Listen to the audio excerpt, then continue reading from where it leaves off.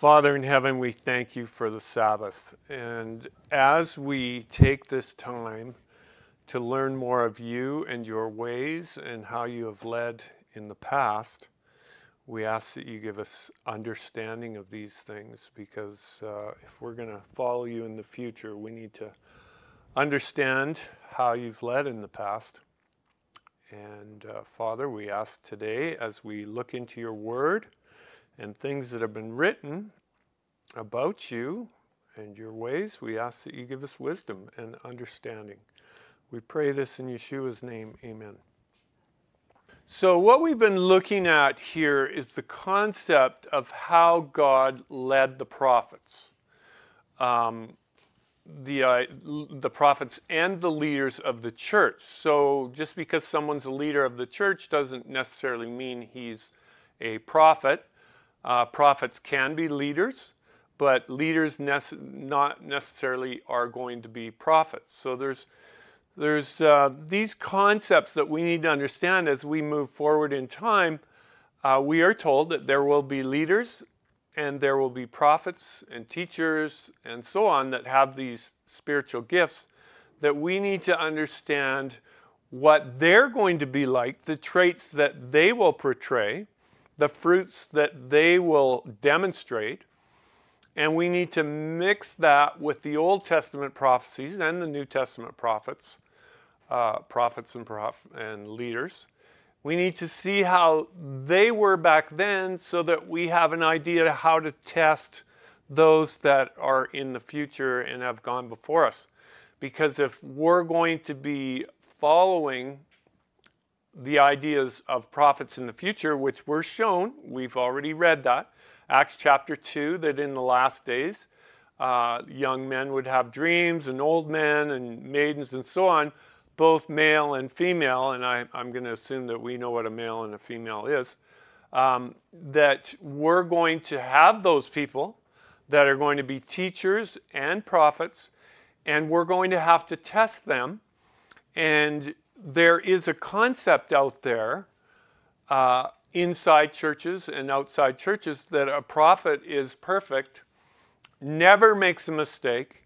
The leaders never make a mistake. In fact, the leader, I've heard it said, they're the voice of God.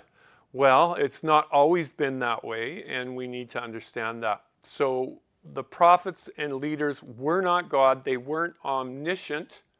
In other words, they weren't all-knowing, and that's extremely important for us to understand. So how do we settle differences of ideas when amongst the leadership, or those that are trying to lead people, when they have a difference of an idea and it's based on what they deem to be biblical teachings? How do we deal with that? Do we just ostracize them? Or do we sit down and reason amongst ourselves? And the other idea there is, what do we reason with?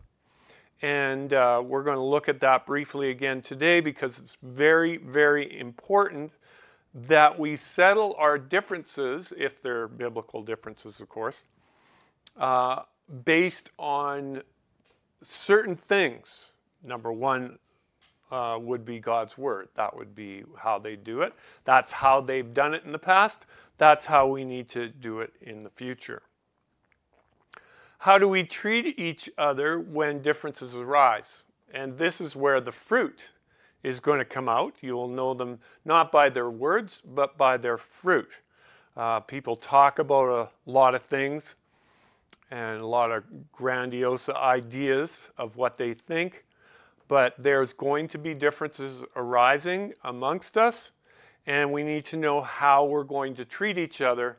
There again, do we just ostracize them? They don't believe what I believe, so I can't talk to them anymore. In fact, I'll go one step further and tell everyone that they're apostates and false prophets and so on, without first sitting down and reasoning together. People don't understand that our words and our actions are going to be taken to court one day, and we're going to have to give an answer for all the things that we've done in the flesh. I've read that somewhere, and I happen to believe it. So we've got to be very careful how we treat each other, especially when a difference over God's word comes about.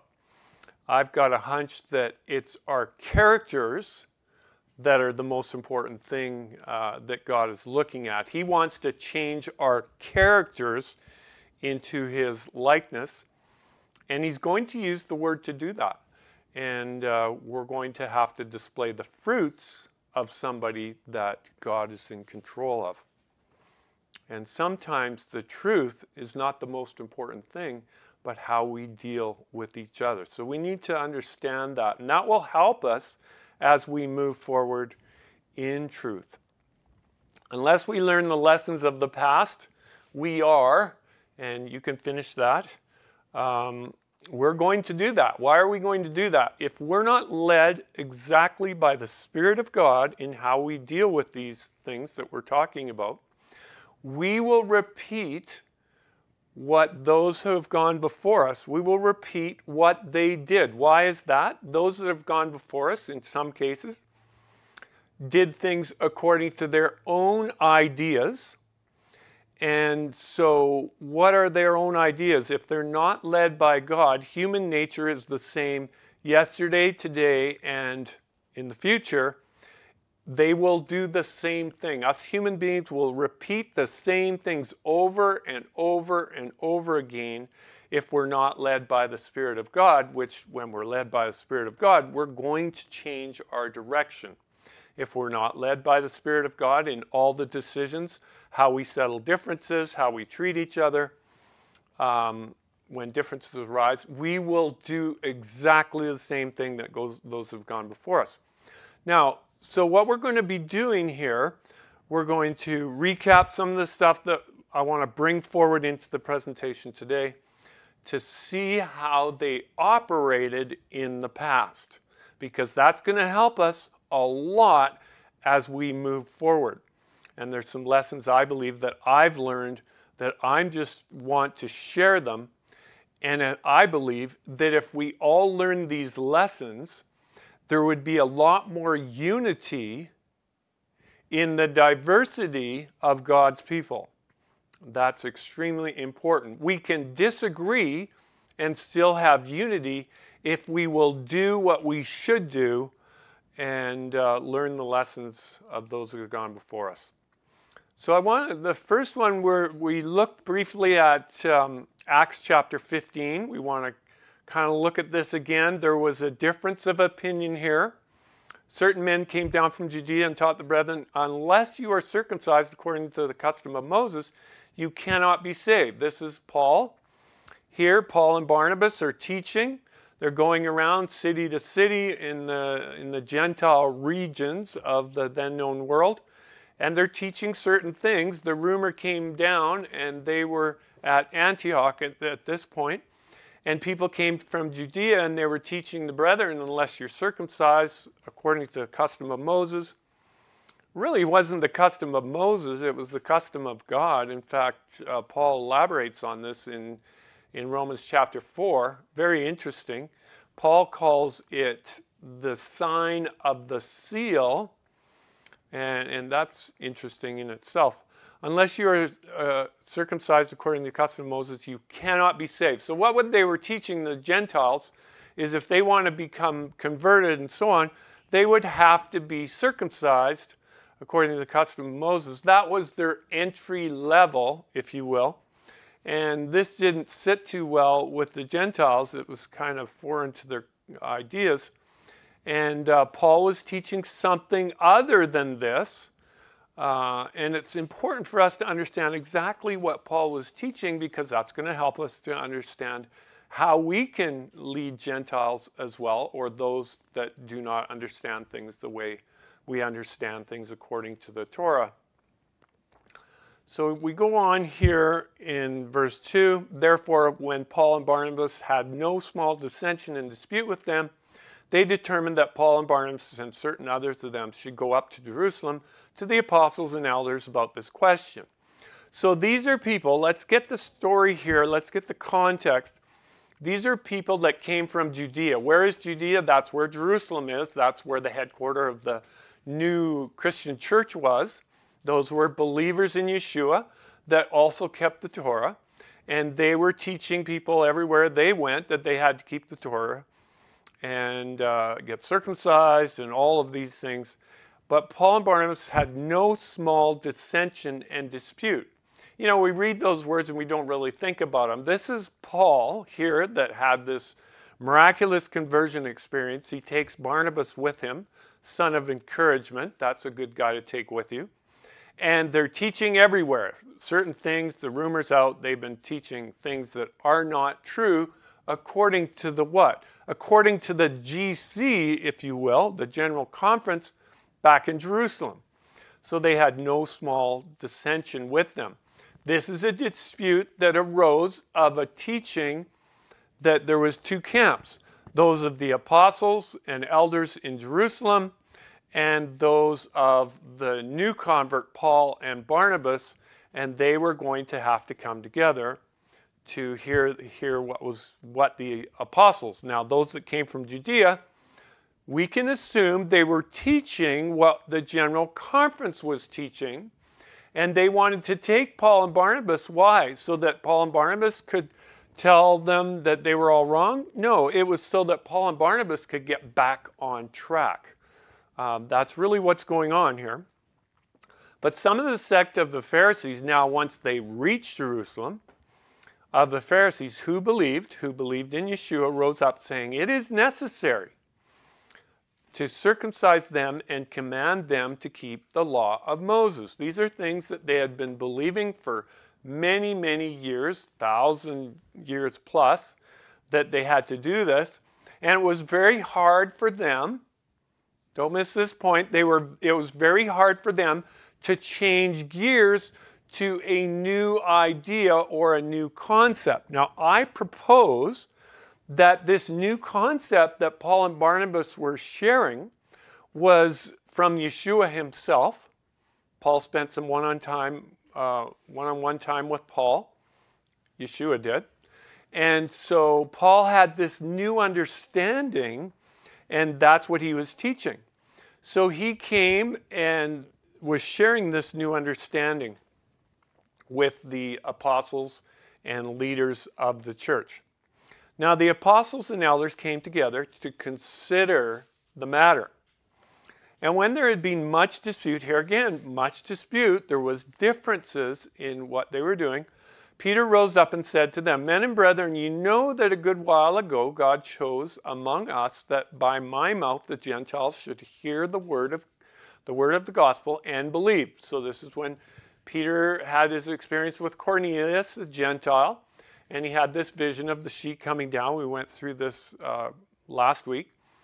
And Peter concluded through that vision that God wasn't showing him all the things he could eat now.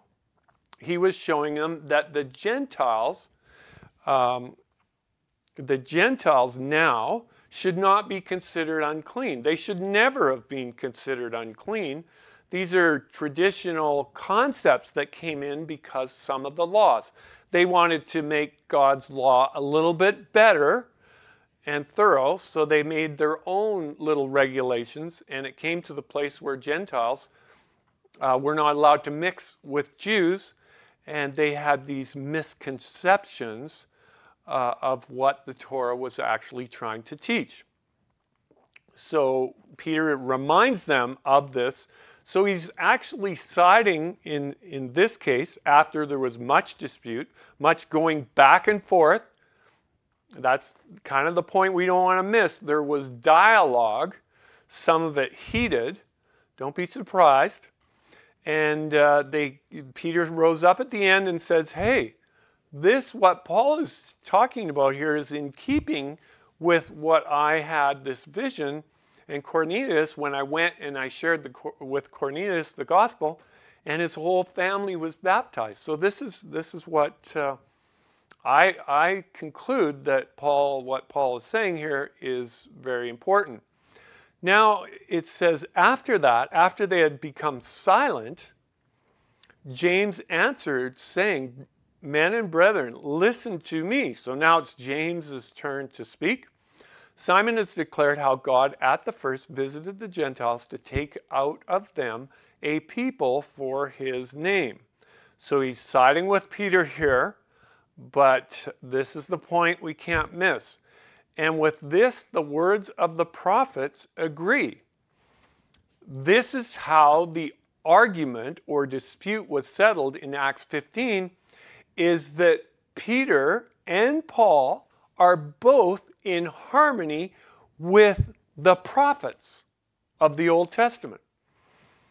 I'm suggesting here that unless we use the prophets of the Old Testament to settle our arguments, we will not have the same result that the apostles and prophets had at their general conference here in Acts chapter 15. We've got to use the prophets. It's not good enough to use a teacher of God's Word. That's anyone in the world today that may be teaching about God's Word. Some of them even deem themselves to be prophets. And so we can't use them as the final word or the bottom line. We've got to go back and take what they're saying back to the prophets. And if the prophets agree, then we can move forward with it.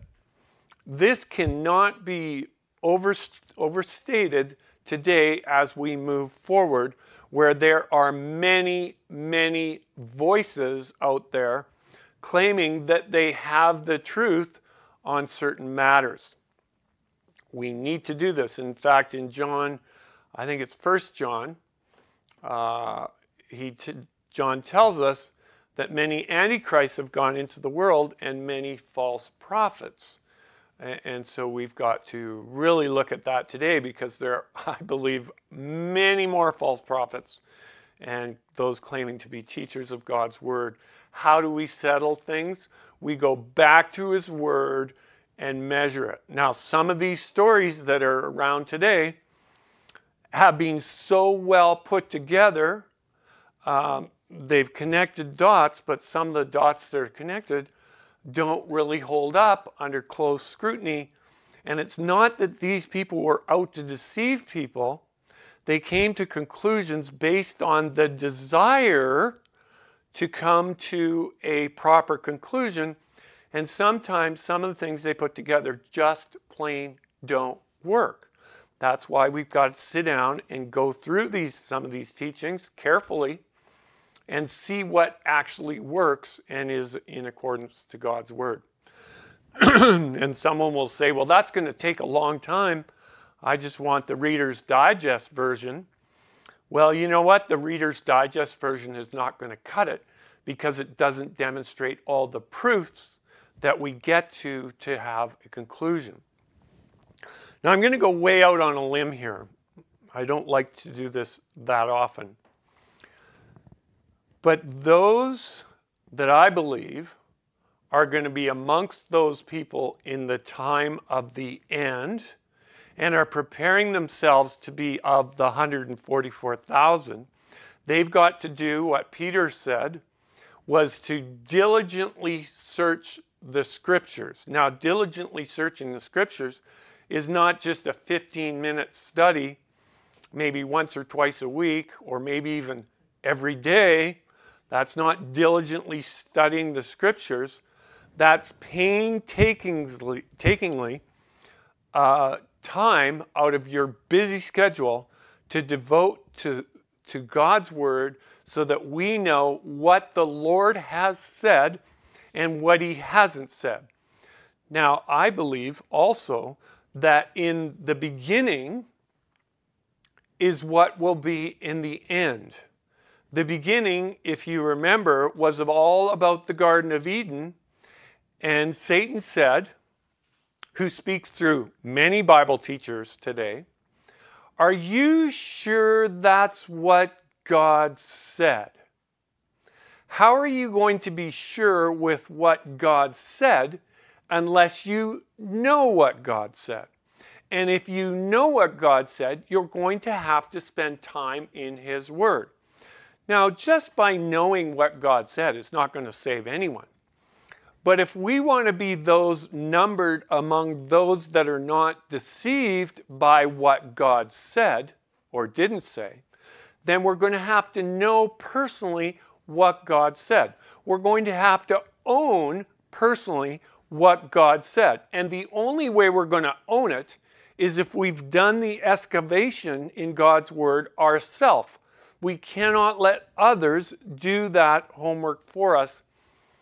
That has worked in the past to a degree, but is not going to work in the future, because we're going to be put under the spotlight for what we believe. And if we cannot give an answer for what we believe from God's Word, we will be laughed at, and it's not going to go well for those. This is why we're putting these studies together, so that people understand these things. Now, this is not for everyone, because not everyone is going to be willing to put the effort into this, as I have done, as you have done, and they're just going to be sheep. And I'm not sure where that's going to lead, but it may lead to a slaughter, and I'm trying to here help people understand that while they may be sheep, they don't need to go to the slaughter. I believe Solomon said something like this, I'm paraphrasing. Only a fool dies before his time. And I believe that we need to be able to stand on God's Word and God's Word alone, not by what some teacher said or whatever. We always need to take it back to God's Word and believe it because God's Word said it. I was looking at some things which we're going to get to, not today, but we are going to get to the time periods of Daniel and Revelation, the 1260-day time period, the 1290-day time period, 1335-day time period, and those time periods, the 1260 is repeated 5 times in the book of Revelation. That tells me it's very important. And also the 2300 time period, and we've been looking at the 490-year time period as well, and we're going to really pull all that stuff together, not now. But the reason why I bring that up now is because there are accepted teachings out there within the church that I have been brought into a knowledge of the Sabbath and many other things, clean and unclean meats, and these things, what happens to a person when he dies, and these type of things. I have been brought into an understanding of those truths through the Seventh-day Adventist Church, but after I kept studying, I saw things that weren't consistent with when I went to God's Word. Things just didn't work, and I believe personally that these things have to come to light because Yeshua said he would lead us and guide us into all truth. If we want to know what all truth is, we're going to have to continue our study of what? His Word. And that's my point.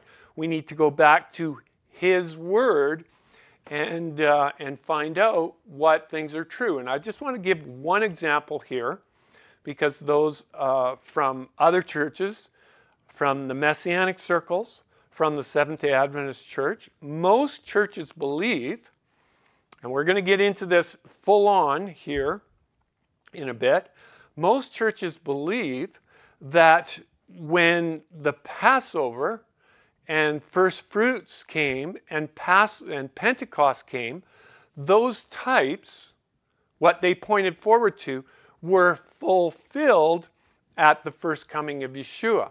We're going to look at that closer as we go here today. That those feasts were all done away with because Yeshua fulfilled them. But according to Yeshua's own word, he said in Luke chapter 22, verse 15 through 17, write that down if you want. He said himself, I have desired to eat that Passover, this Passover, with you before I suffer. I will no longer eat of it, the Passover, that's what the it is referring to, until it is fulfilled. fulfilled in the kingdom of God. Have I arrived at the kingdom of God? No, I haven't. Spiritually, have I? Well, some would argue yes. But in the reality of the situation, Yeshua was not just talking spiritually, he was talking physical, the physical kingdom of God. And he told us that the Passover is not fulfilled until the kingdom of God comes. Okay, so the reason why I bring that up is it's been a long-held tradition in the Seventh-day Adventist Church that the feasts no longer are to be kept because Yeshua fulfilled all of them at the cross. Well, all of them would include the fall festivals as well. That would be the Feast of Trumpets, that would be the Day of Atonement, and that would also be the Feast of Tabernacles. But clearly, we've got teachings that clearly demonstrate that these festivals were not fulfilled. None of them were fulfilled. They have been applied. They have reached partial fulfillment at the first coming of Yeshua, but definitely not all. So these are traditional church teachings, traditional teachings in the Messianic world, that the spring feasts have all been fulfilled. Therefore, we don't really need to celebrate them wholeheartedly. In other words, we don't need to keep the 7 days of the Feast of Passover. We only keep, those that keep them, really only get serious about the Feast of Tabernacles, and that's where we all get drunk. I said that in jest, as a rebuke. These festivals are for learning about God's Word. They're very serious matters. They're not party-on times. God does not bless that kind of a gathering.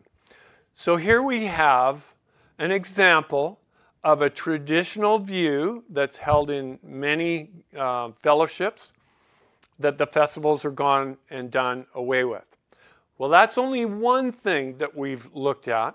We're going to be seriously considering the prophetic teachings of many churches, including the one that I came from, the Seventh-day Adventist Church, and we're going to see that they have other things in their teachings that we need to move forward on, and that is the understanding of these time periods, is 1260, 1290, 1335, and including the 2300, evening and morning. All these prophecies have not been fulfilled in the past, just as the festivals have not been fulfilled, but they have a future fulfillment where every specification in the prophecy is fulfilled.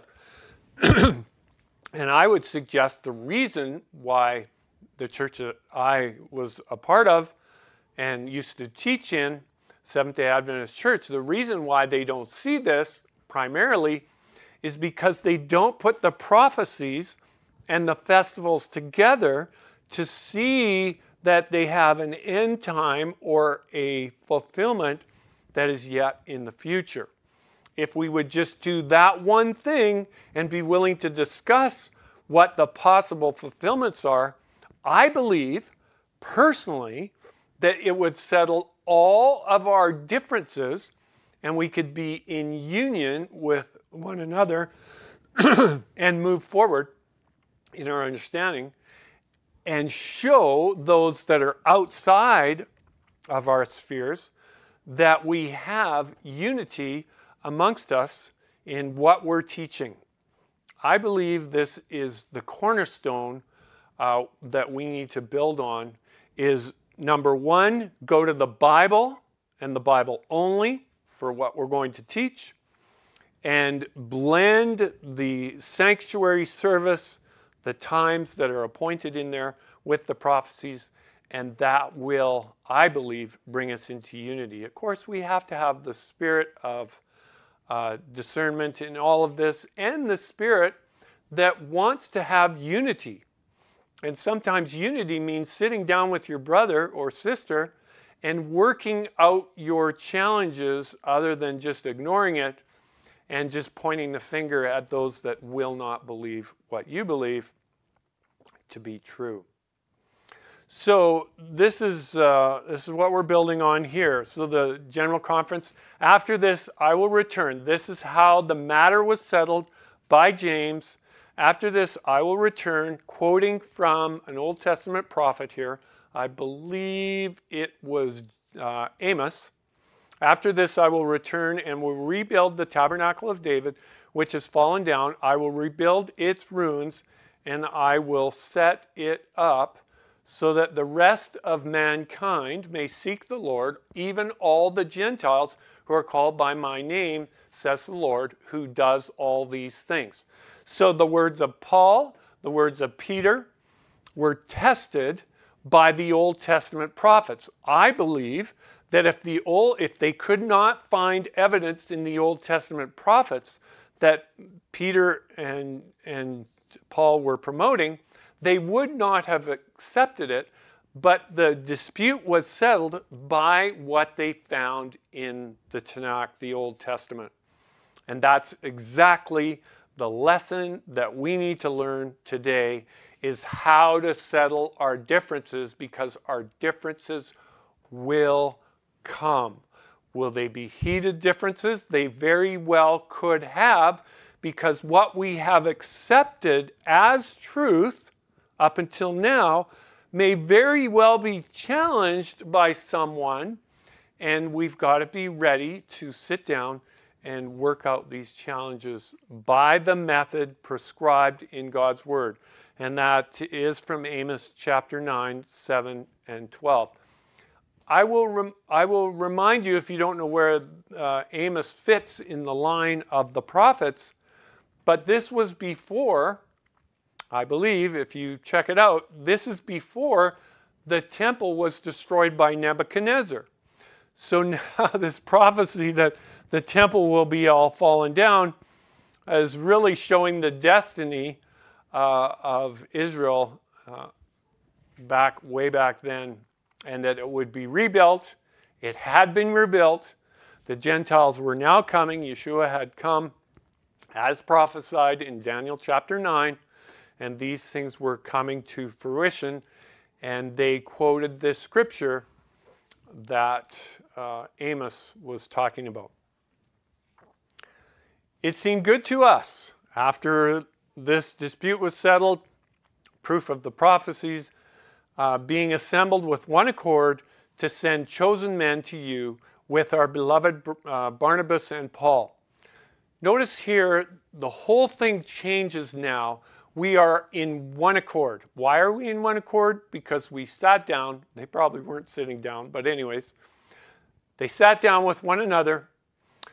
They discussed the matter, heated dispute, and the Old Testament scriptures settled the matter for all of them, and it brought them into one accord. This is what we need to do with our beloved Barnabas and Paul. Men who have risked their lives for the name of the Lord Yeshua the Messiah. We therefore send Judas and Silas, who will also report the same things by the word. So now Judas and Silas, being prophets, also exhorted and strengthened the brethren with many words. I bring this in because it demonstrates something. That, number one, Paul and Barnabas weren't the only ones teaching this. After they all met together, they all went out and were teaching the same thing. This is how it works. So we go through the dispute, we settle it with God's Word, we all get on the same page, and now we can go out with confidence that we're actually teaching what is right. The other concept here is Judas and Silas were considered what?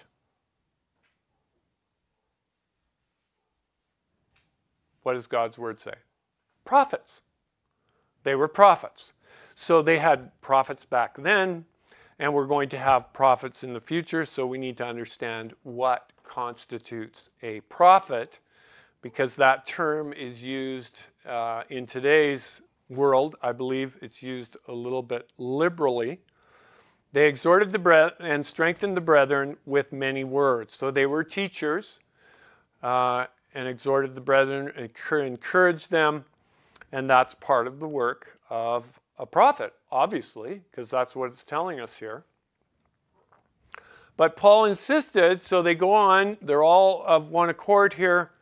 And they were going to go out again after this. And Paul insisted that they should not take with them the one Mark, who had departed from them in Pamphylia and had gone with them to the work. Had not gone with them to the work. So this is a fellow named Mark.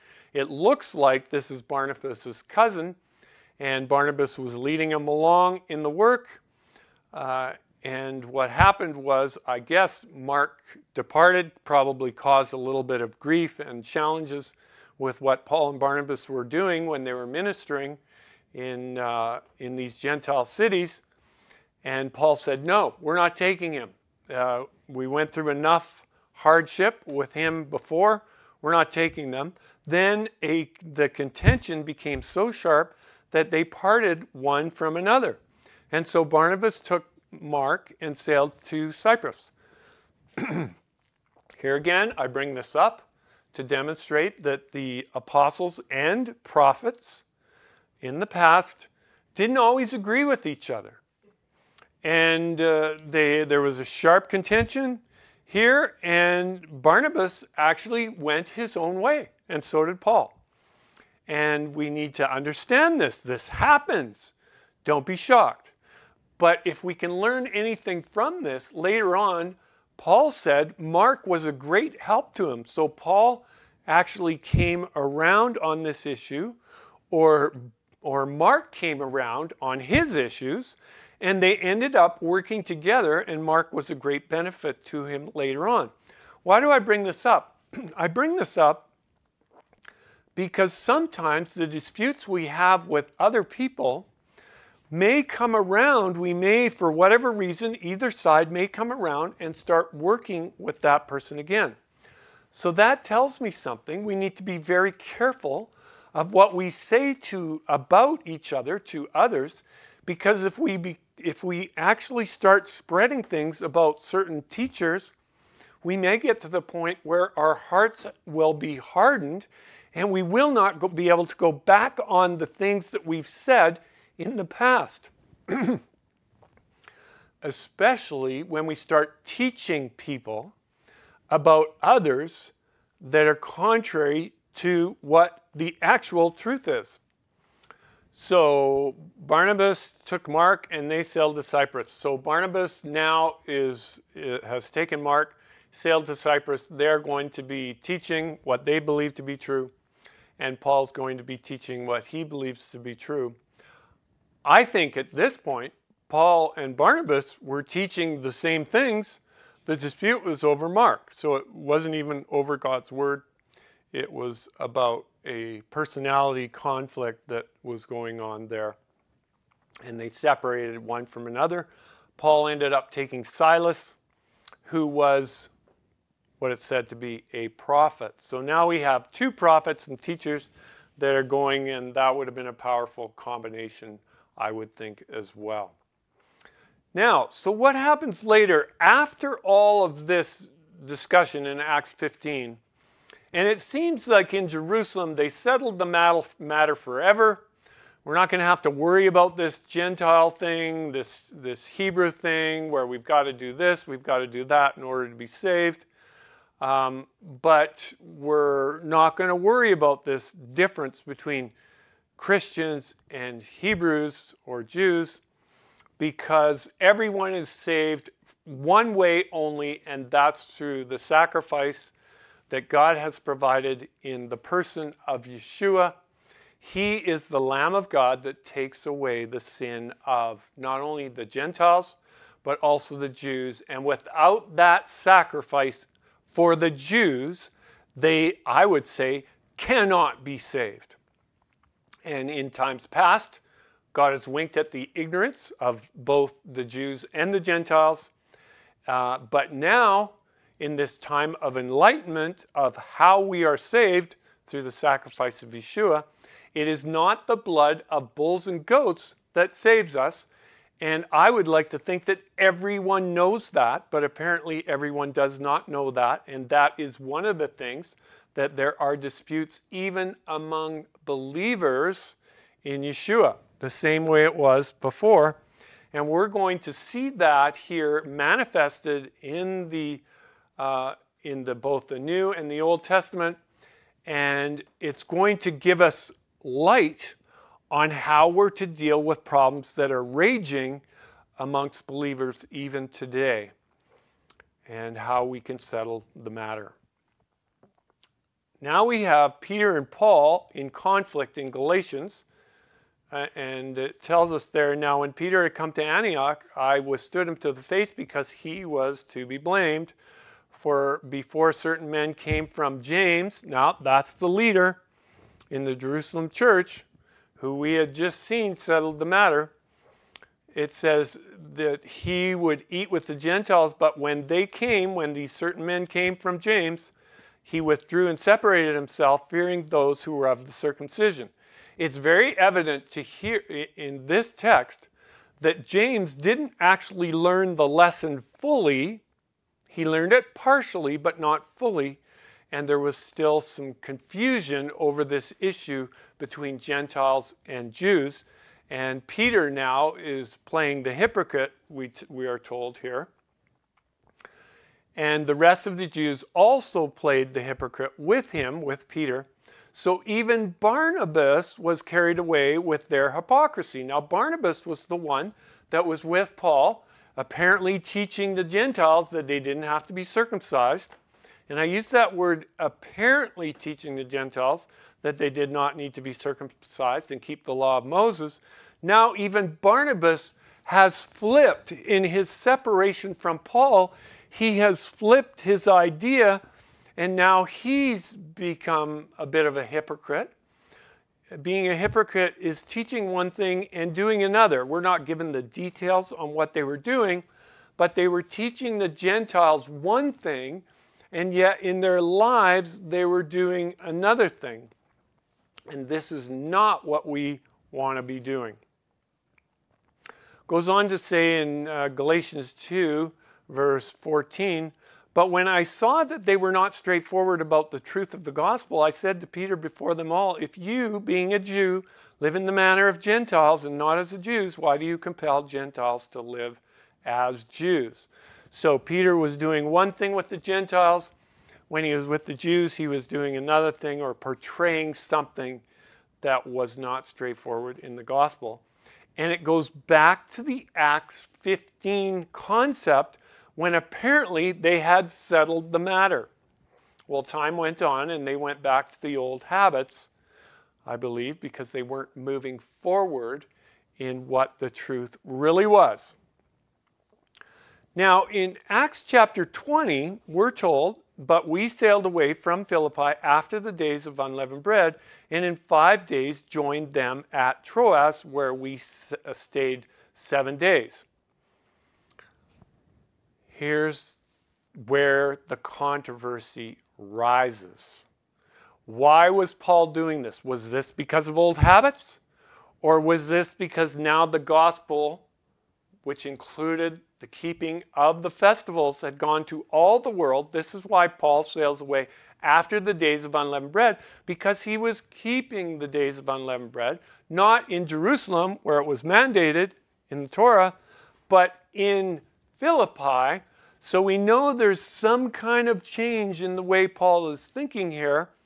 I was told in the church that it's because old habits die hardly, and this is why he was still keeping it, but he was keeping it outside the parameters of where he was commanded to be keeping. I propose it's because the Passover with the Feast of Unleavened Bread, the full 8 days, are part and parcel of the gospel and the teaching of the gospel. That's why Paul was now keeping in Philippi, where it would have been Gentile believers primarily, so they are part of the gospel. But people would argue with that, and they would say, no, it's just because he was doing this. And this is what the Seventh-day Adventist Church teaches. This is what many other church teaches, because it's not clear exactly what's going on here. So if you want to believe that Paul was just doing it out of habit, well, that camp's over here, and therefore I don't need to do it because Paul was a Jew. But the other camp says, no, he's doing this because we should be keeping it because it did not, don't miss this point, because it did not reach its fulfillment at the time of Yeshua. Therefore, we should still be keeping it, not only to remember what happened in the past, but what's going to happen in the future. Therefore, if the Passover is something that's going to happen in the future in a fuller sense, as what we saw with Yeshua in his own words, then it would behoove us to study it out to see what is going to happen in the future regarding the Passover. This is the position that I have taken, that the festivals have not been done away with because they have not been fulfilled. They still have things that we can learn, many things that we can learn, of events that are still coming. Now, I'm going to go now to someone that has been declared by the Seventh-day Adventist Church, no secret, anyone can look this up, by someone that they declare is a prophet. I'm not going to speak to the validity of that, but it's going to come out how I view this also. This is what Ellen White has said of that verse, a commentary on that verse. At Philippi, Paul tarried or delayed to keep the Passover. No question about what he was doing here. He's not just waiting until it's over. No, he's keeping the Passover. That's why he tarried. Only Luke remained with him, the other members of the company passing on to Troas to await him there. The Philippians were the most loving and true-hearted of the apostles' converts. During the 8 days of the feast, he enjoyed peaceful and happy communion with them. Now, I don't deem this as the Word of God, because it's not. But what this does for me, it helps me to understand what the Word of God, the rock, is actually saying. And so this helps me. So this, these words taken from the book called Acts of the Apostles actually help me to understand, and this is the position that I have, and I think it's kind of cool that she confirms what I have seen in the Bible. I like that. So we're going to carry on here, and what I'm suggesting here is Paul was not teaching that the law of Moses was done away with. He couldn't possibly be teaching this, but this is what he was accused of so many times by not only the Jews and the Sanhedrin, but the believers in Yeshua were accusing him of the same thing. But by his works, he's teaching otherwise. He's teaching them to keep these things. Now they left there, it says, for Paul decided to sail past Ephesus so that he would not have to spend time in Asia, for he was hurrying to be at Jerusalem, if possible, on the day of Pentecost. Very interesting again. Well, I've heard it said in the Seventh-day Adventist Church that he's trying to get into Pentecost because there's going to be a lot of people there, and he's going to want to try and reach a lot of the Jews from all over the world because they were commanded to be there, and that's the sole purpose of his visit to Jerusalem at that time. I propose, as we have just seen, that Paul continued to keep the feast well after 20 years. That's Acts chapter 15, or verse 20, chapter 20. This is approximately 20 years, best estimates are, after Yeshua died on the cross. Apparently he did away with all the festivals. Paul is still keeping them.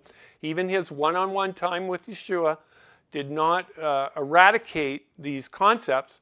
Why? I believe because they were not done away with. Paul continued to keep them, not only himself, but he kept them in Gentile territory of the newly converts to this newfound faith that Paul embraced.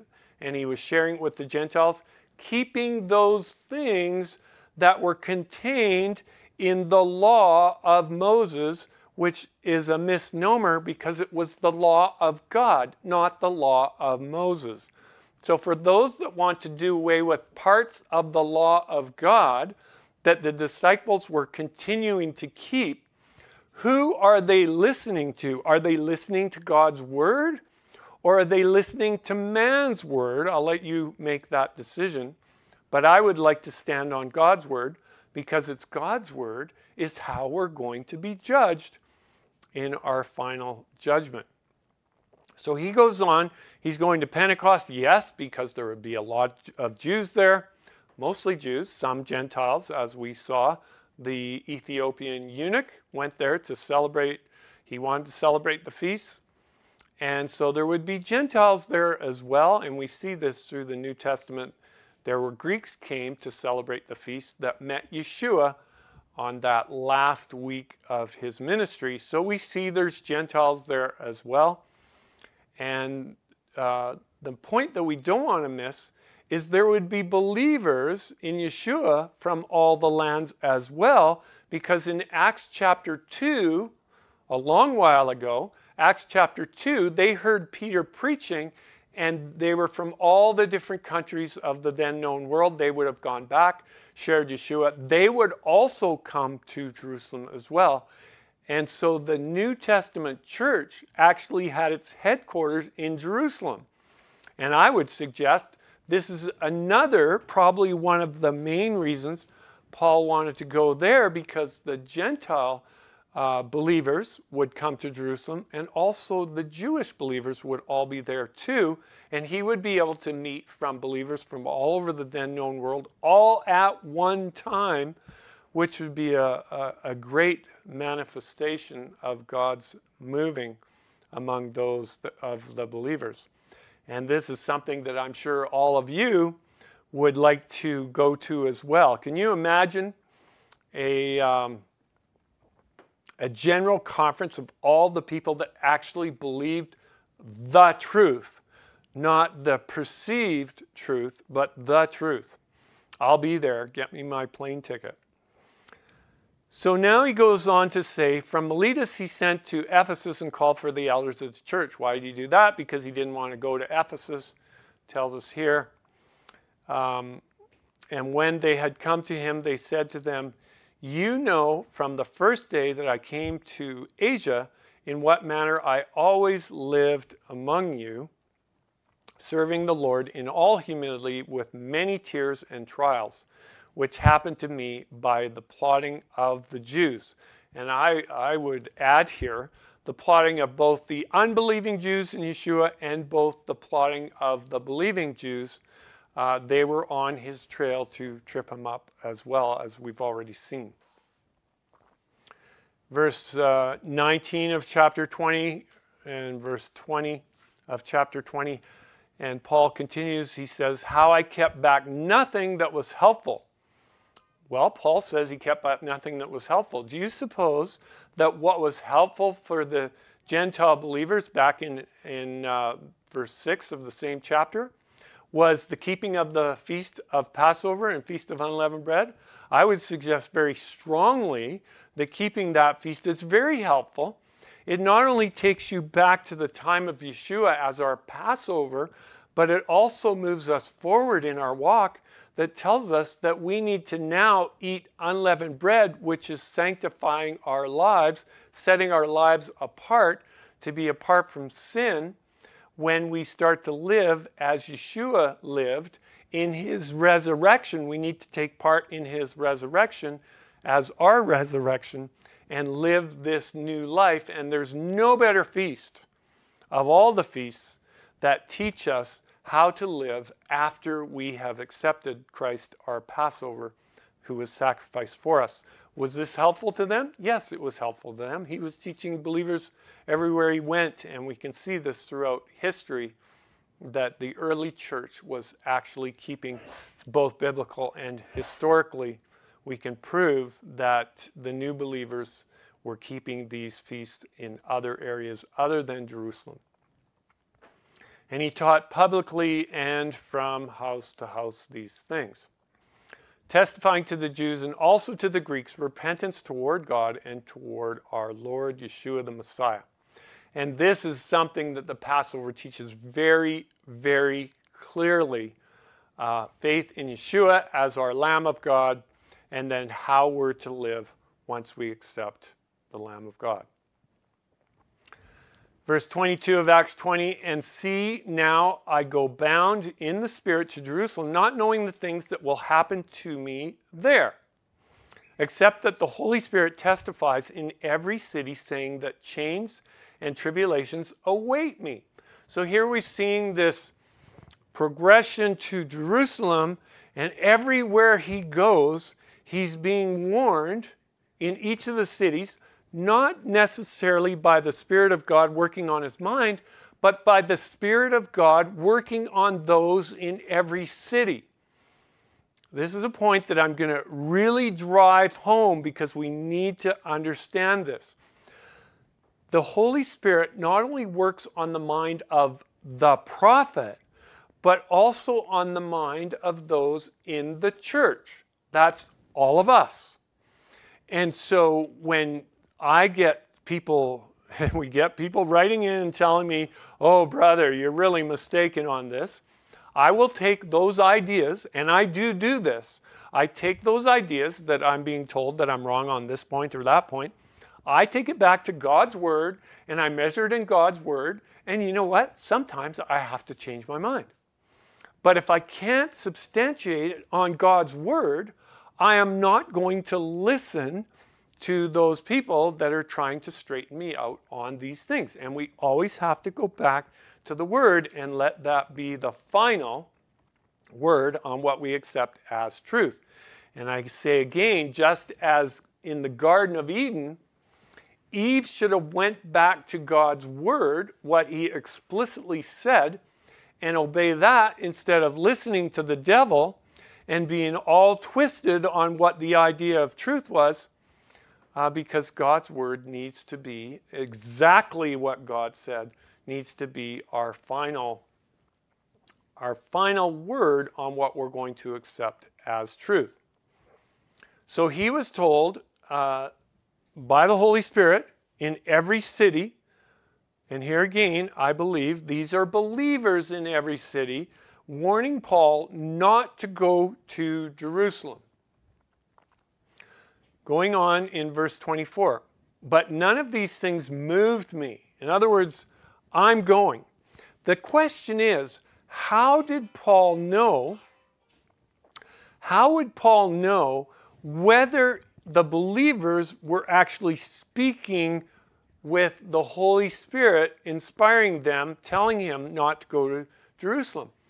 It would be difficult for Paul to really get that, just as we do when we're told by someone else something.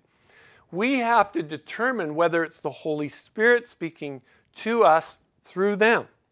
And so we've got to really use discernment and pray for discernment and figure out what the Holy Spirit is actually saying to us. So, but none of these things moved me. Paul never changed his direction, nor do I count my life dear to myself, so that I may finish my race with joy and the ministry which I received from Yeshua the Messiah, to testify the gospel of God's grace. So Paul said in his mind, he says, I don't care what people are going to do to me. I am going to preach the gospel everywhere. And if there's a place that I want to go and preach the gospel, it's Jerusalem. That is where the headquarters of the church is. That is where the Jerusalem church, the Sanhedrin, all those people he used to mix with, they're all going to be there. And I am willing to die. I don't care. And he put that thought above what possibly that God was trying to do here by warning him of what was coming for him in Jerusalem. And indeed, now I know that you all, among whom I have gone preaching the kingdom of God, will see my face no more. He was satisfied with the idea that he'd never see these people again. Why? Because he was probably going to be put to death. because this is what he was being told by many. Now it came to pass, Acts 21, verses 1 to 5, when he gets through, when he's getting close to Jerusalem. Now it came to pass that when we had departed from there, we set sail, running a straight course. We came to Kos, and the following day to Rhodes, and from there we went to Patara. So he's getting closer. Finding a ship sailing over to Phoenicia, we went aboard and set sail. When we had sighted Cyprus, verse 3 of chapter 21 of Acts, when we had sighted Cyprus, we passed it on the left, sailed to Syria, and landed at Tyre, for there the ship was to unload her cargo. And finding disciples, we stayed there 7 days. So they're there a while. Definitely, if you're going to stay with believers for 7 days, you probably will get into some theology or some other things that are important. So, finding the disciples, we stayed there 7 days and told Paul through who? We don't want to miss this.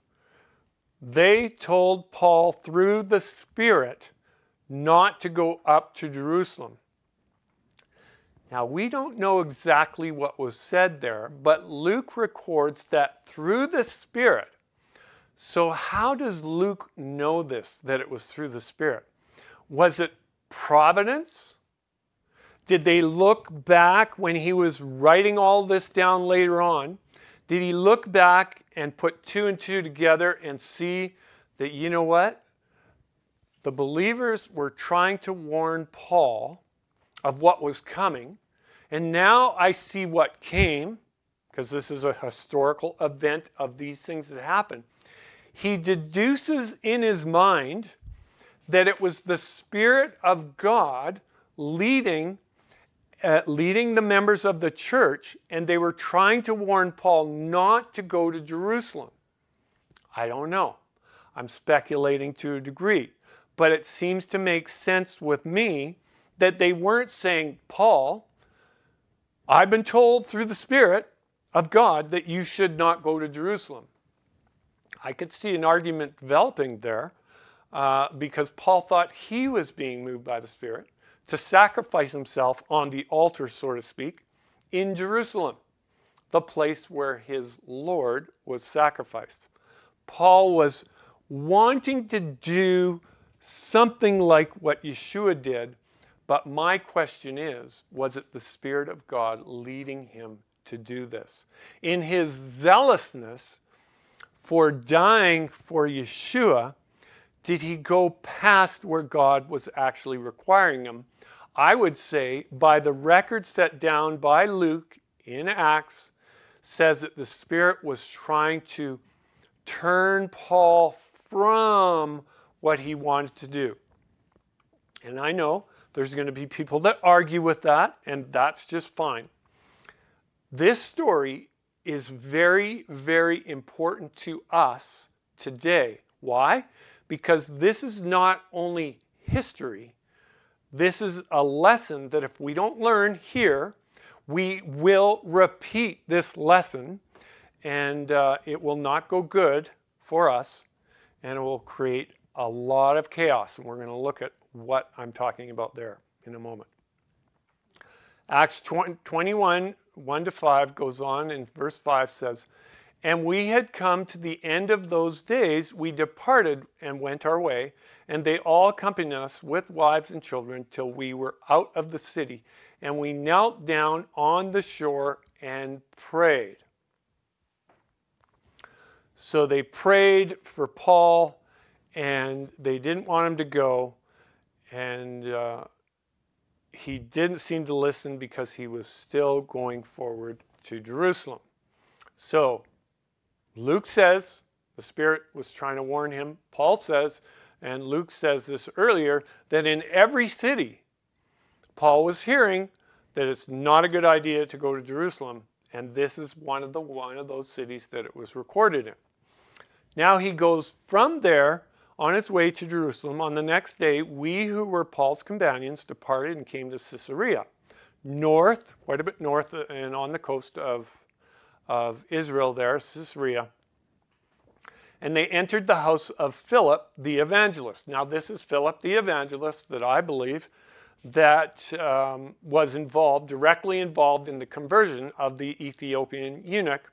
And this is the same that was, it seems, through the narrative of Acts chapter 8, that he was airlifted to a city a long distance away. I believe that God is going to do that for his believers in the time of the end. I am really looking forward to these exciting times that God is going to have for his believers, healing the sick.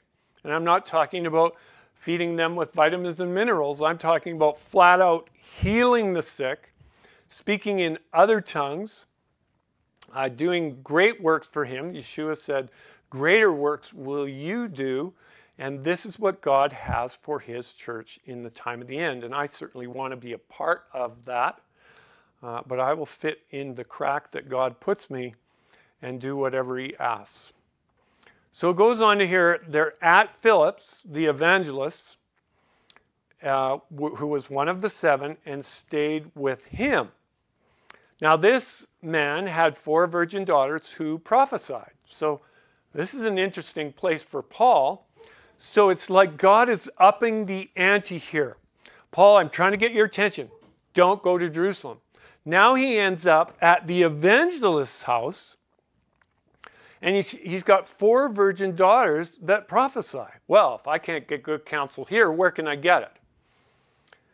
Goes on to say, and as we stayed, how many days? Many days. I'm sure they got into some good discussion here as well. And a certain prophet named Agabus came down from Judea. Okay, so get the picture here. We've got the evangelist. We've got the daughters that prophesy.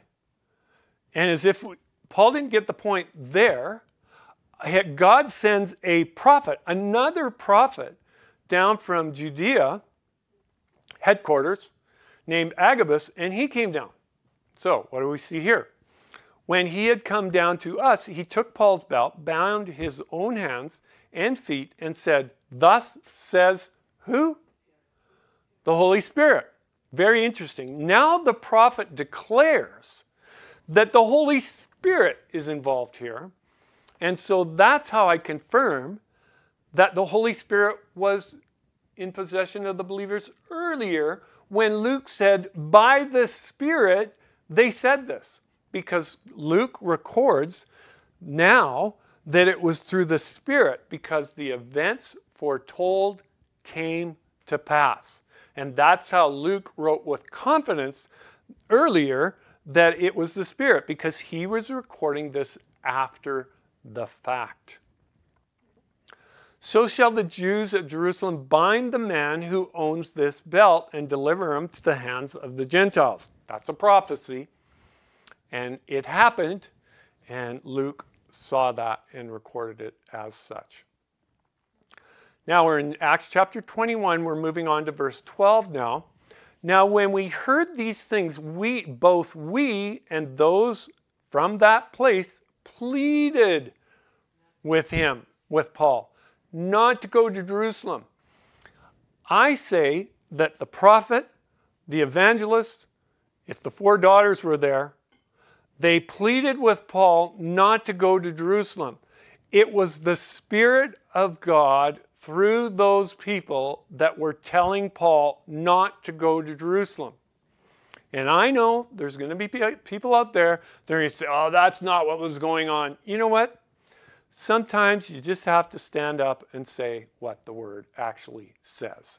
And that's what we're doing here. We're looking at the bigger picture.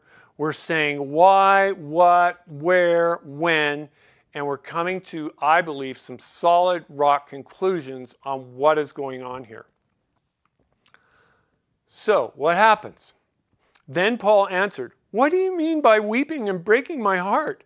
I want to go and die, for I am ready not to be bound, but also to die at Jerusalem. Why did he want to die at Jerusalem? He was following the example of Yeshua.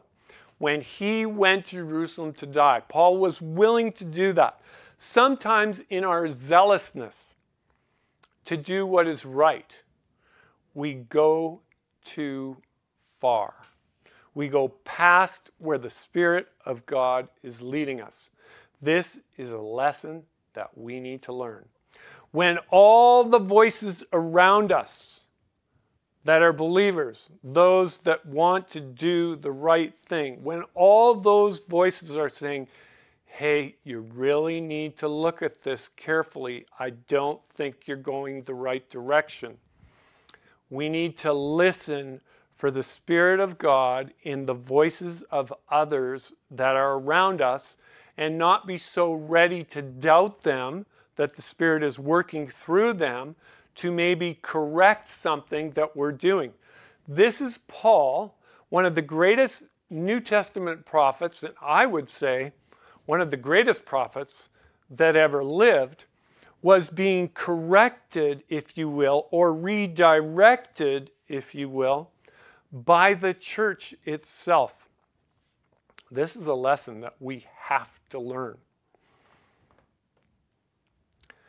Verse 14 goes on to tell us, and when he would not be persuaded, he was consumed in his own idea of what he should do. We ceased, we stopped. What's the point? And they prayed and said, the will of the Lord be done. That's all we can pray, is that if you can't convince somebody of what we believe you should do or they should do, all we can pray at that point is, may the will of the Lord be done. In this case, may the Spirit of God get a hold of Paul before it's too late. That's really what they were saying here. Really what they would have believed is, may God's will be done in this matter. Because they were confronting Paul and Paul was confronting them. Neither one really were certain 100% of who was saying what through the Spirit of God. And this is what we face today. Sometimes we're not quite sure, but we need to listen. We need to reason among ourselves. We need to work together. If we're ever to have unity, we've got to sit down with each other and reason things out according to God's word and follow the providence that he is leading. In this case, Philip the evangelist, possibly even 4 daughters. We don't know if they lived there, but they were virgin daughters. Good chance they were still living there. And also, if that wasn't enough, a prophet came down from Judea. And he knew what was waiting in Judea if they could get a hold of Paul, and he was warning them that Paul was not looked upon favorably in Jerusalem. Verse 17 of chapter 21, and when we had come to Jerusalem, the brethren received us gladly. And on the following day, Paul went in with us to James, and all the elders were present. So this is the group of elders that was probably part of Acts 15. Some of them may have been gone, but we know James for sure, and all the elders, so the leaders of the then believing church, they all met together, and Paul was there. Luke would have been there. All those people that came with them to Jerusalem would be there. I rather suspect Peter was there as well, because remember, they were hurrying, if possible, to be at Jerusalem on the day of Pentecost. So we know that all the believers from other lands would be trying to get there if they wanted to keep the feast with the church in Jerusalem. And here again, I will stress that they could have kept it wherever they were, and others would have kept it wherever they were, because Paul's example taught that the feast could be kept anywhere. But certainly, you know, if you want to go to the general conference headquarters, a lot of people do that, and they would meet at the general conference here in Jerusalem. There would be unbelieving Jews, believing Jews, and the numbers would be swelled at this time. On the following day, Paul went in with us to James, and all the elders were present. This is where it gets quite interesting. When he had greeted them, he told in detail those things which God had done among the Gentiles through his ministry. Well, I just underlined it in detail because I think that's quite important. Paul knew that he was going to have to give details on all the Gentiles that were converting to the faith, because if he didn't do that, they would doubt whether his work was accomplishing anything. Did it have fruit? So he comes and he's showing the fruit, and he's bringing the fruit with him, so to speak, as well. So he's telling them everything that God was doing among the Gentiles. And when we heard it, they glorified the Lord and said to them, "You see, brother, how many myriads," I had to look up that word, very interesting, 10,000. It's a term used as a 10,000. What it is lots. It's just a word they use to denote, in this case, wasn't exactly 10,000, but it was plenty of Jews there who have believed, and they are all zealous for the law. Here's where the trouble starts. We've got a bunch of Jews here that have come to Jerusalem, and they're going to need to know something of what you're teaching people. But they have been informed about you that you teach all the Jews who are among the Gentiles to forsake Moses, saying they ought not to circumcise their children, nor walk according to the customs. I want to put some present-day application on this.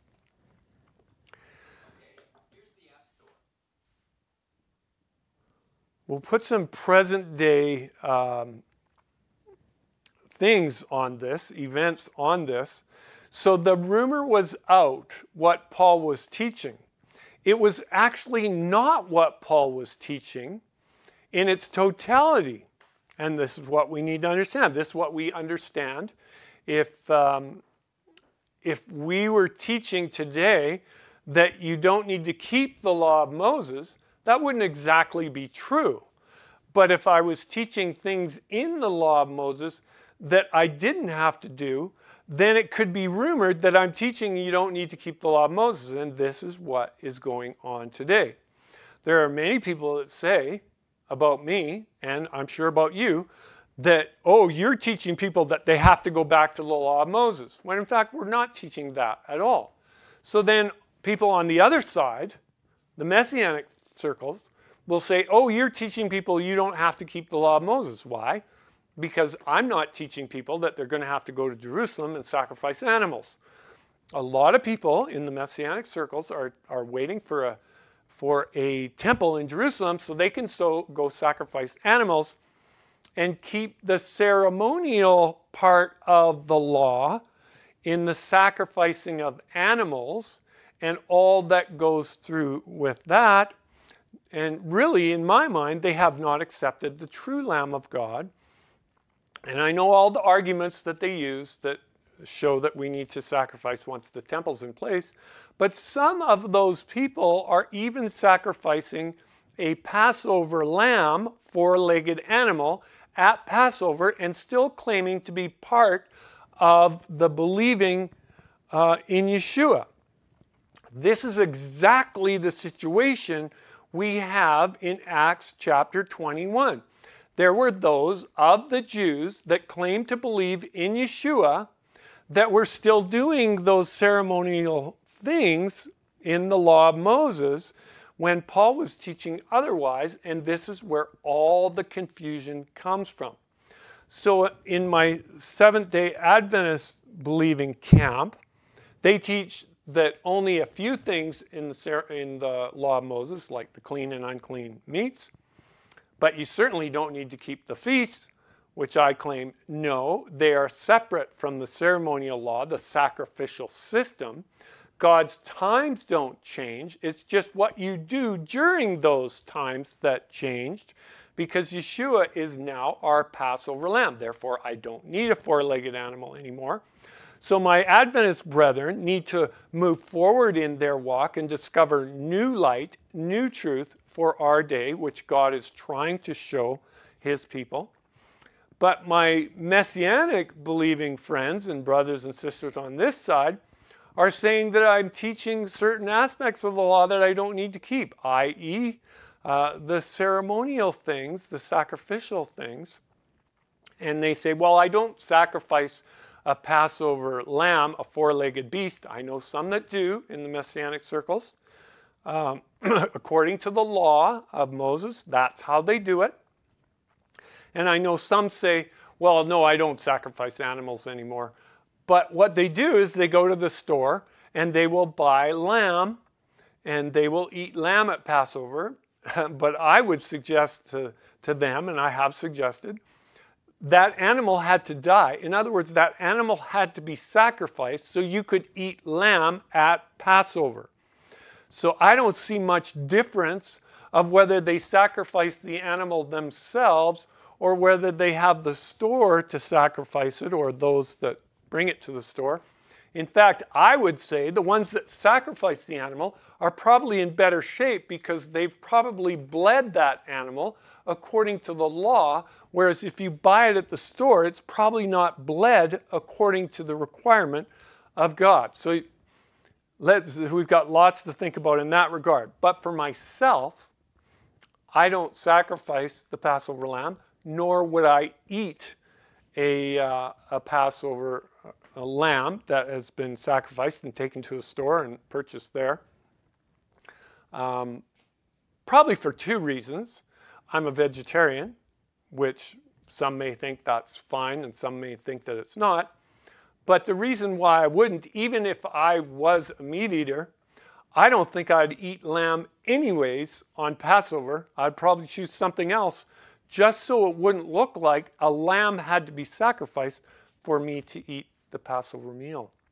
Because Paul says in 1 Corinthians chapter 5 that Christ, our Passover, was sacrificed for us. Therefore, let us keep or observe the feast. That's what Paul said. I'm going to take his word over anyone. So we need to keep the feast. But as Christ as our Passover, in the Old Testament, in the law of Moses, how many Passover lambs were they allowed to sacrifice? Somebody tell me. Somebody here tell me. How many Passover lambs were they allowed to sacrifice at Passover? One. One only.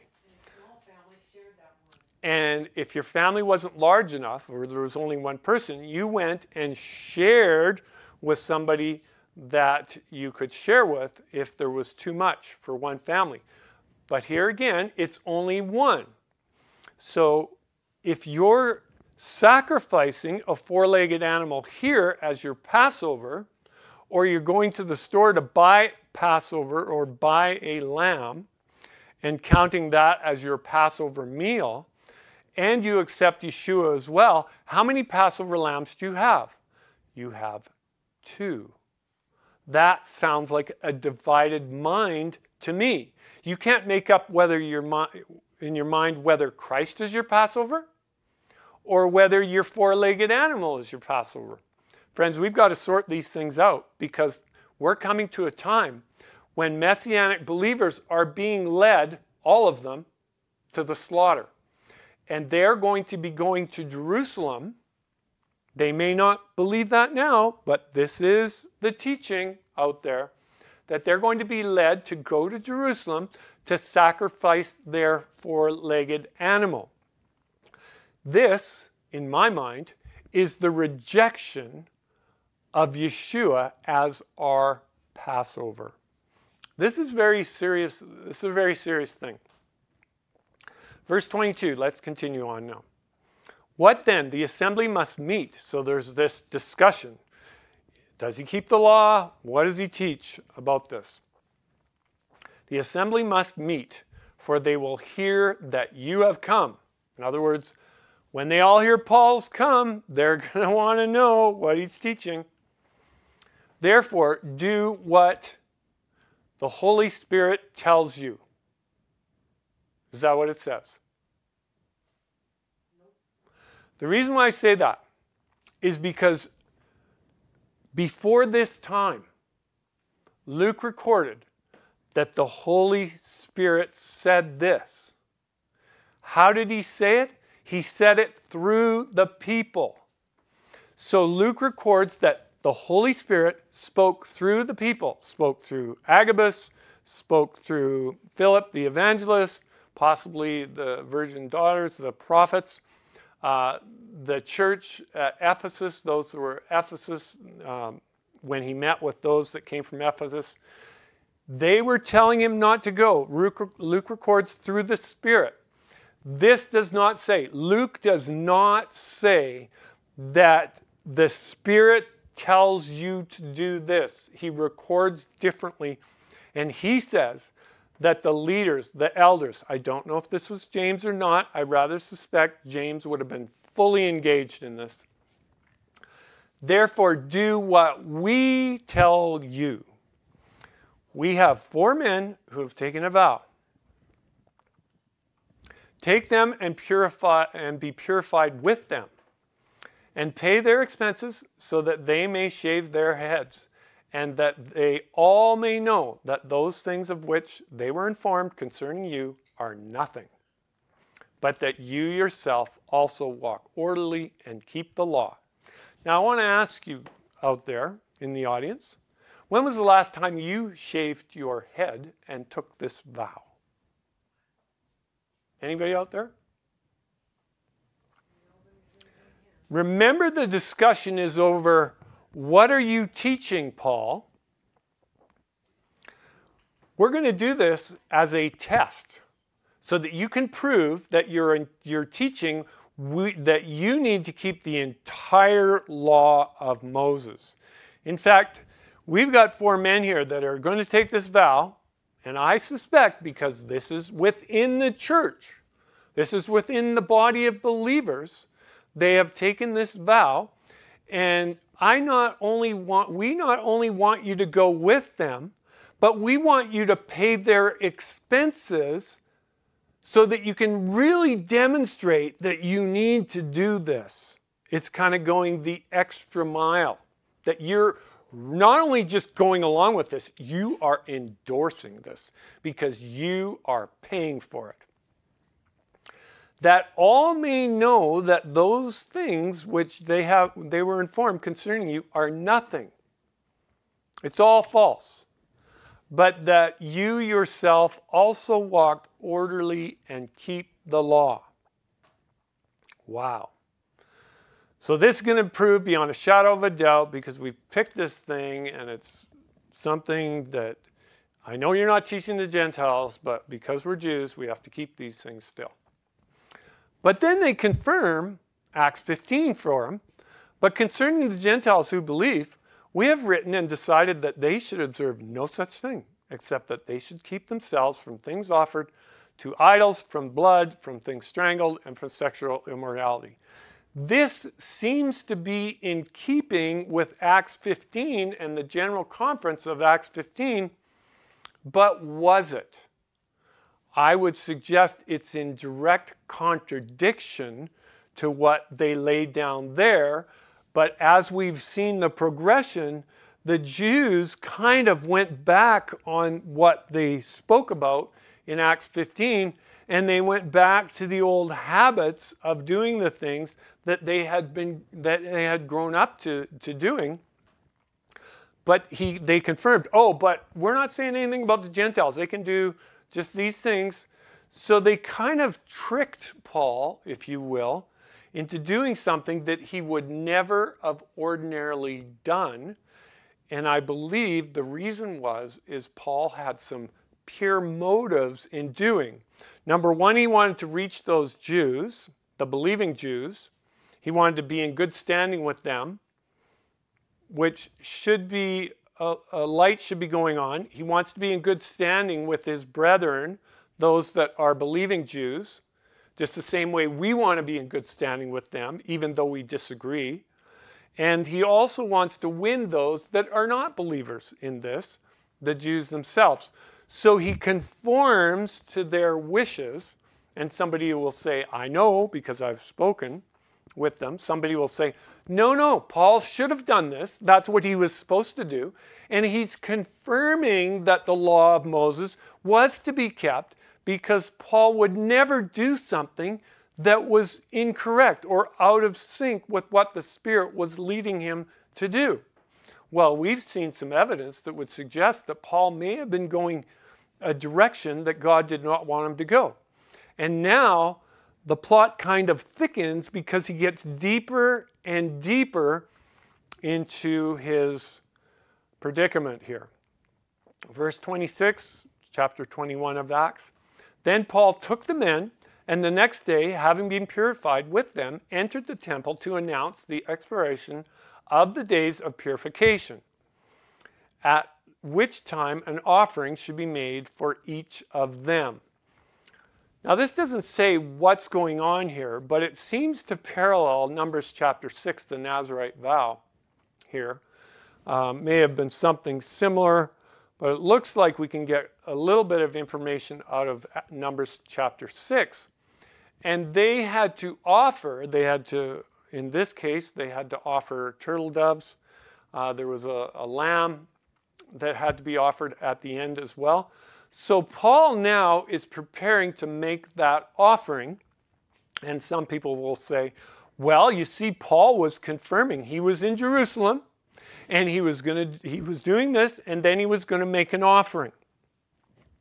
And they say, well, that justifies me in the future when the temple is built, because that's all we're waiting for is the temple to be built. And I would suggest the temple will be built.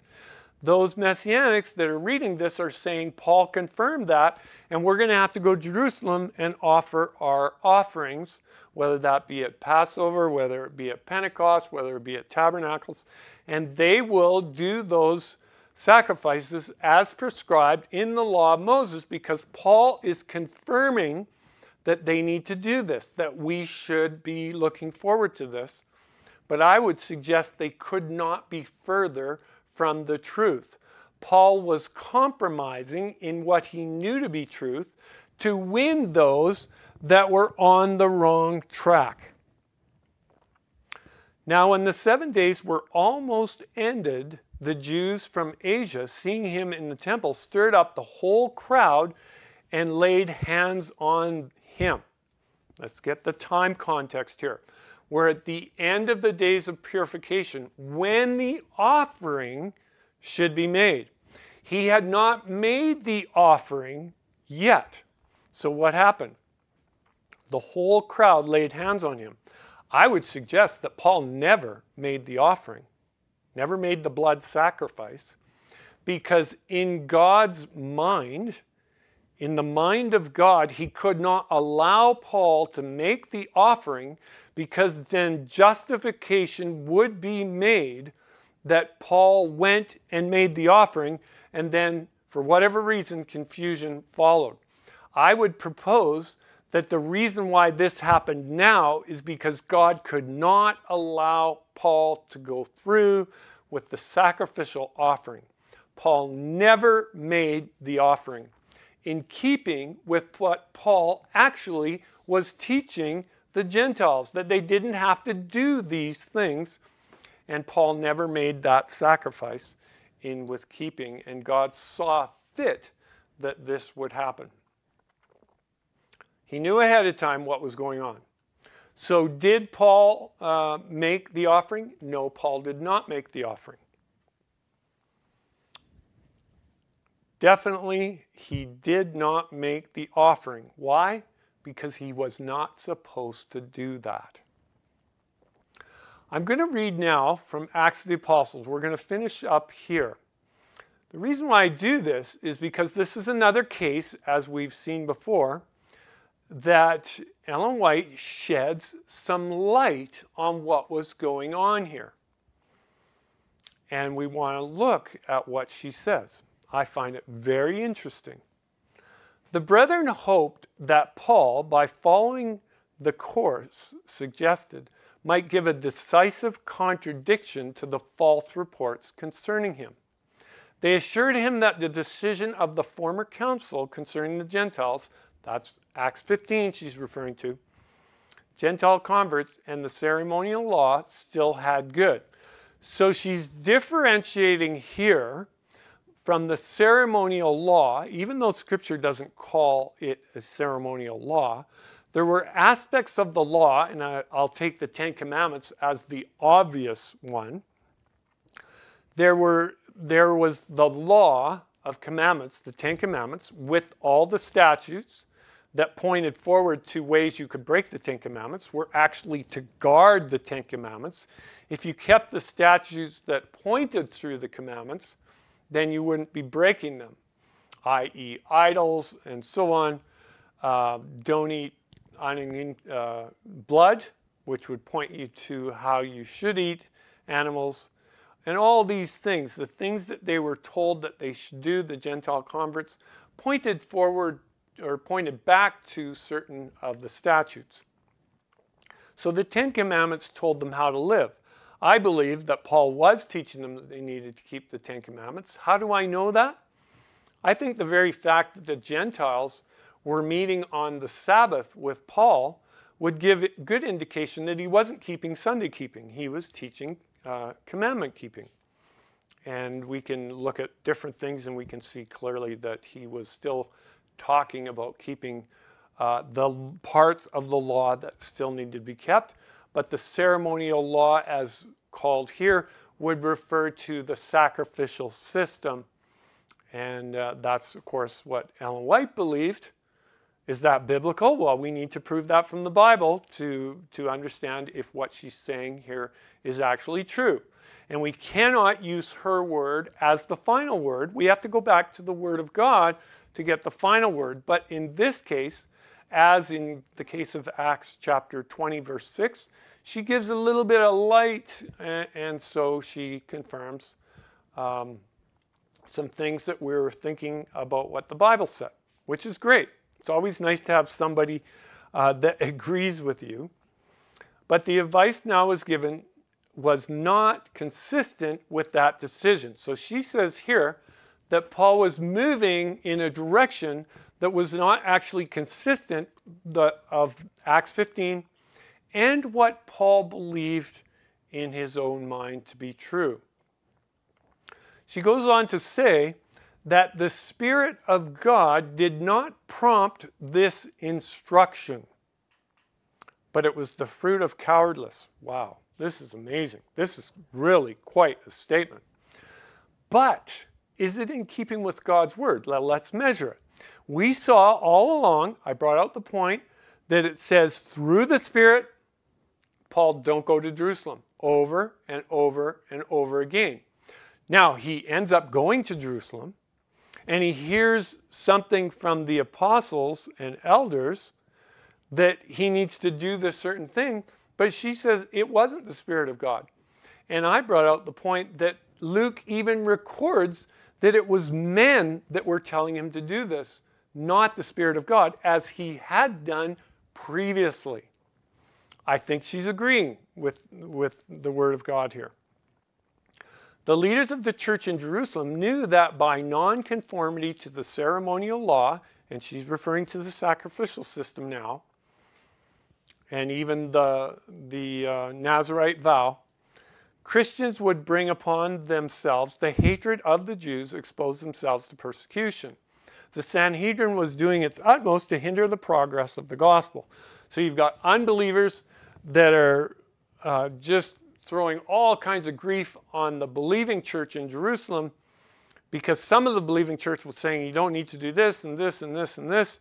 And they were creating all kinds of rumors that the same thing they did to Stephen, actually. They were saying the same thing. He would destroy the customs. That's what Stephen was saying. And that he would destroy this temple and all the rest of what Peter was telling them. It was the same story. Nothing had changed. They were still saying, and now Peter, very interesting, you know what goes around comes around. Now Paul is addressed by the Sanhedrin, which he was a part of. He's addressed by the Sanhedrin that he is now doing away with the customs of Moses and speaking against this place. Exactly the same thing. So he gets what Stephen got, and Paul was in influence, direct influence on the stoning of Stephen. Now, what has gone around has come around. Paul now is under persecution, but he's compromising to win his brethren because they were doing their utmost to change Paul's way of doing things. Men were chosen by this body to follow up the apostles, especially Paul, and on every possible way to oppose his work. Friends, I'm not looking for sympathy here at all, but I know some of the things I teach are not in keeping with the traditional understanding of certain churches, and I have teachers in those churches, either teachers in good standing of the church, or those that have kind of broken away from the church. And I am now carrying some of this same brunt. Does that mean I'm like Paul? No, it doesn't mean it. But I have said before, if you are teaching truth, you will be persecuted. That's what we are told. Doesn't mean that you're teaching truth, but you will be persecuted. And sometimes it comes from within than without. Sometimes I think we have more to fear from within than we have from without. Should the believers in Christ, goes on to say, be condemned before the Sanhedrin as breakers of the law, they would suffer swift and severe punishment as apostates from the Jewish faith.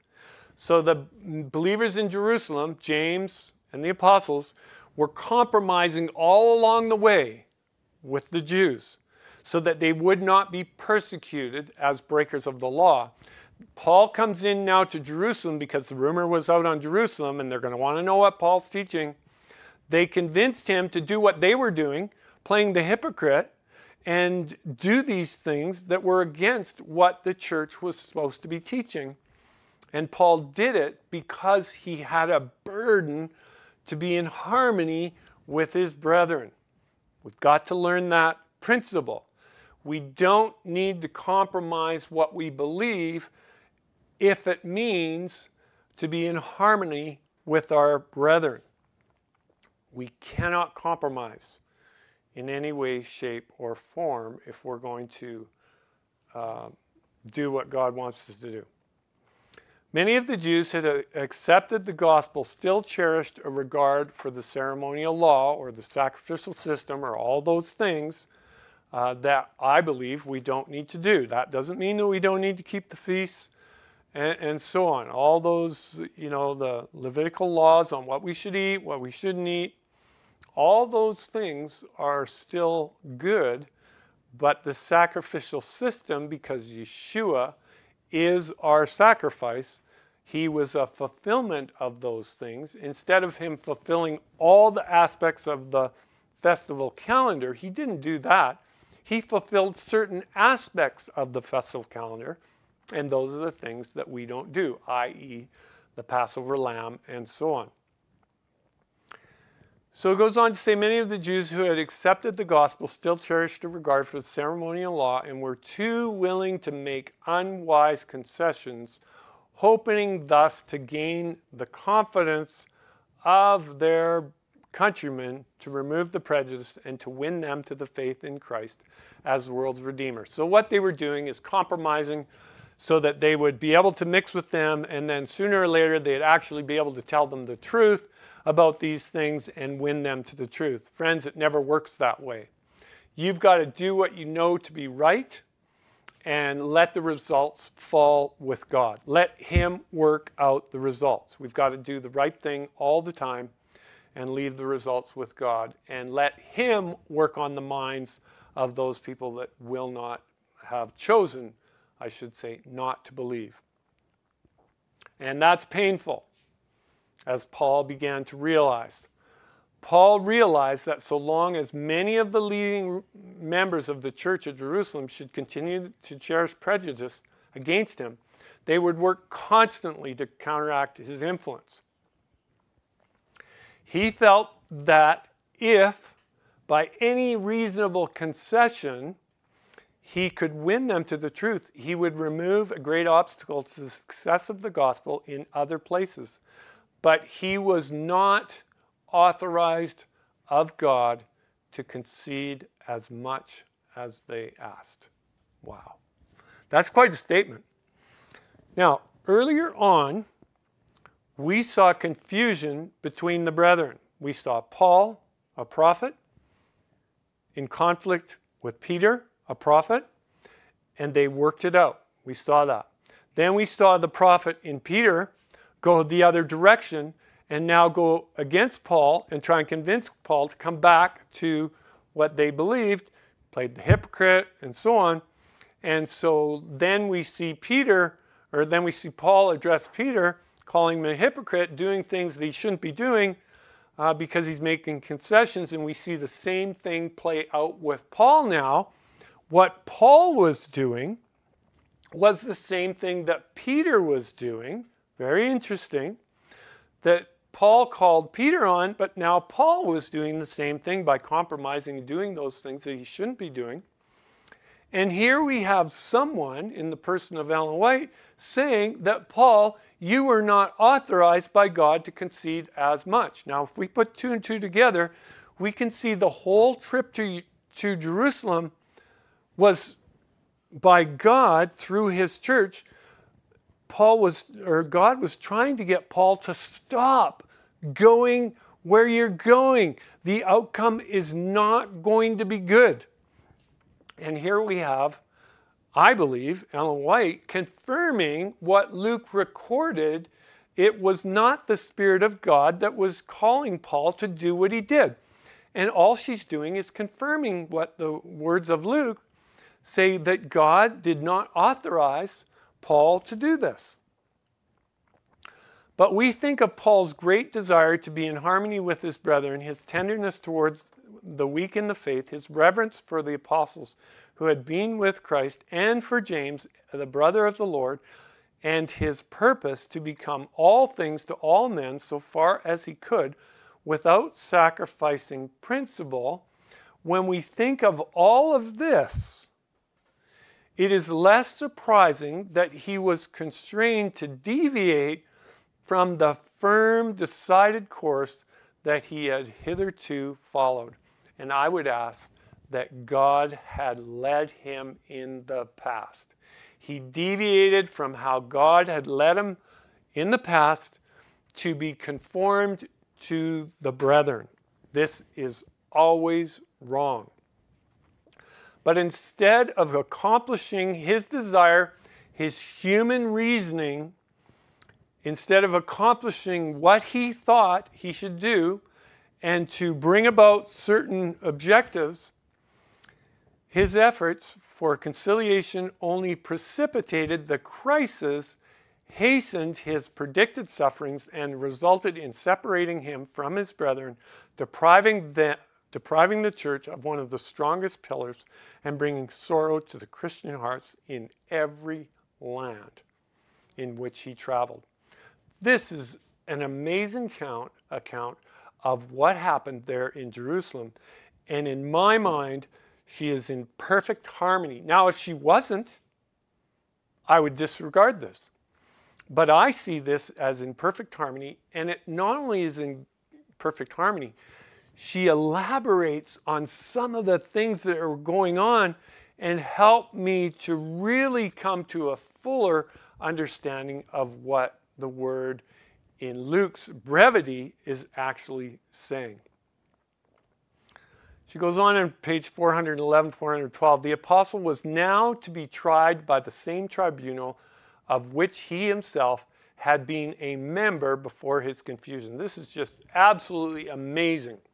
So he condemns Peter way back then. He finds himself in the same position as Peter, being on the Sanhedrin. Now the Sanhedrin is going to judge him. Boy, if he wasn't learning the lessons of the past, God was bringing him around. The apostle now is to be tried by the same tribunal in which he himself had been a member before his conversion. As he stood before the Jewish rulers, his bearing was calm, and his countenance the peace of Yeshua. Later, while reflecting on the trying experience of the day, so he's reflecting on what all happened back then, Paul began to fear that his course might not have been pleasing to God. Wow. So he's reflecting on everything that has happened in the past. He's probably reflecting on, Philip said don't go, possibly the 4 virgins said don't go, Agabus said don't go, the church wherever he went said don't go. He's now being caused to reflect. He began to fear that his course might not have been pleasing to God. Could it possibly be that he had made a mistake after all in visiting Jerusalem? Had his great desire to be in union with his brethren led to this disastrous result? The position which the Jews, as God's professed people, occupied before the unbelieving world caused the apostle intense anguish of spirit. How would those heathen officers, those Roman soldiers, how would they look upon them, his brethren, claiming to be worshipers of Jehovah and assuming the sacred office? All the confusion of the day, and you go back and read it in Acts 21, it was a disaster what happened that day. We have screaming, yelling by people that are apparently believers and worshiping in Jehovah. It must have been a mockery seen by those Roman soldiers and those in leadership of the Gentiles. And it threw just a whole lot of rubble on what they were supposed to be doing. Yet giving themselves up to the control of blind, unreasonable anger, seeking to destroy even their brethren who dared to differ with them in religious faith. Friends, when we jump up and down and scream at those that differ from us, this is the wrong thing to do. And turning their most solemn deliberative counsel into a scene of strife and wild confusion, Paul felt that the name of God had suffered reproach in the eyes of the brethren. When we are around people that don't understand things, maybe the same way we do, maybe they're young in the faith, they're just coming to a knowledge of what is truth, and somebody starts jumping up and down and telling them, oh, you don't have to believe that, that's all heresy and all this kind of stuff. We are going to be held responsible for this. We need to be very careful what we say to others. It may be that one day God will require us to cough a confession up that maybe we were the ones that were in error and not someone else. Yet giving themselves up to the control of blind, unreasonable anger, seeking to destroy even their brethren who dared to differ with them in religious faith, and turning their most solemn deliberative counsel into a scene of strife and wild confusion, Paul felt that the name of his God had suffered reproach in the eyes of the heathen, those that knew very little. So I want to leave us there right now. We're getting a bit of a feel to where I'm going, I think. We are learning some lessons of the past with the leaders, even the prophets. The prophet's word, the prophets are subject to the prophets. We've got a verse for that. So if anyone claims to be a prophet or a teacher of God's word, how do we test that? Is it their word alone? Well, the example of Peter is that Peter may endorse something, but if it's not in line with those of the prophets, then we would discard it. But as we go through the New Testament, we can see that they are in harmony with the prophets. Were they perfect? No, they weren't perfect. Did they believe things in some cases that were maybe incorrect? Yes, they did. Did they always operate out of perfect principle? No, they did not.